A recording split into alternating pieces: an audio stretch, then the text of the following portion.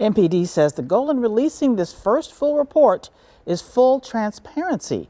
But as Katie Crowther shows us, improvements are still needed to get there. This 44-page report has a lot of information, everything from crime numbers to police response times.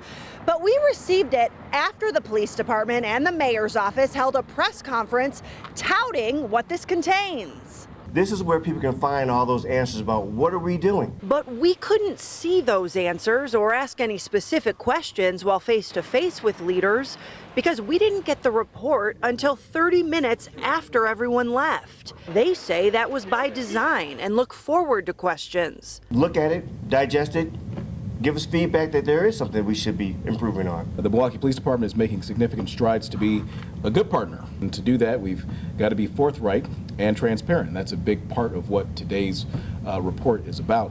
The community report shows that in the first 5 months of 2022, homicides in Milwaukee are up 39% from 2021, which saw a record number of homicides. Carjackings are up 10% and non-fatal shootings up 6% over last year. On the other hand, the report indicates other violent crime and reckless driving have begun to decline in 2022.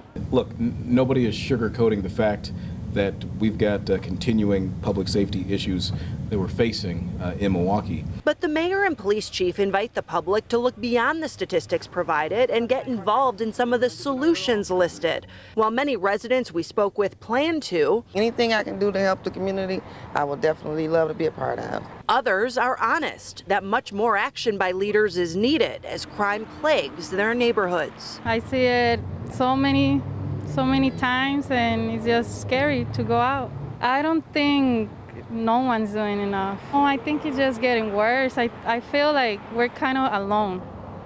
Like we got to deal with it alone. You can read through this entire MPD community report for yourself at TMJ4.com. For now, live in Milwaukee, Katie Crowther, TMJ4 News.